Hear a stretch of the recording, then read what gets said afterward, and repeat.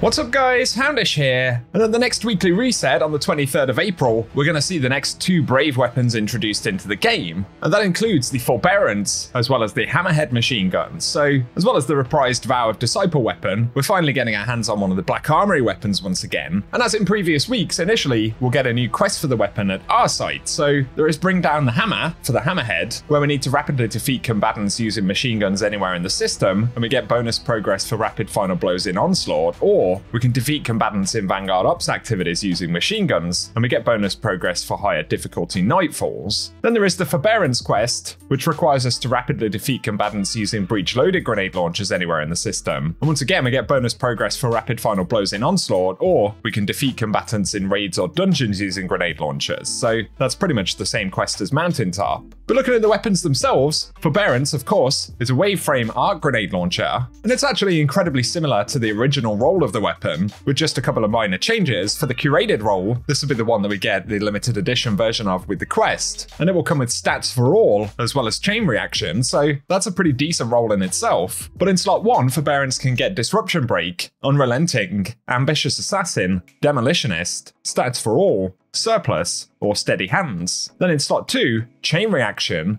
Desperate Measures, Bait and Switch, Wellspring, Golden Tricorn, One for All, or Rampage. So there are actually only a couple of brand new bonuses on this, and so roles like Ambitious Assassin and Chain Reaction or Rampage are still going to be really popular. Ambitious and Chain Reaction was pretty much the Forbearance god role. Equally, we can still get Surplus and Chain Reaction or Rampage, but Demolitionist has been added in the first trade slot, and this could pair really well with Desperate Measures, as both of those perks are affected by use of grenades. But Demolitionist obviously is probably pretty solid with most damage bonuses or Chain Reaction as well, so things like Demolitionist and One for All could be solid, and Disruption Break is a new first slot perk as well. And so obviously if you don't already have a very good role of Forbearance, this is going to be an opportunity to do so without requiring the raid. But I'd be curious for any folks who already have it, which roles are you going to be looking out for on the Brave version of the weapon? Let us know in the comments section. But next up, of course, Hammerhead returns as well. This is an adaptive frame void machine gun, and the curated role, which we'll get on the limited edition variant from the quest, has 4th times the charm, as well as killing tally, so that in itself is a pretty solid pairing. And then trait slot 1, we can get rewind rounds, 4th times the charm, envious assassin,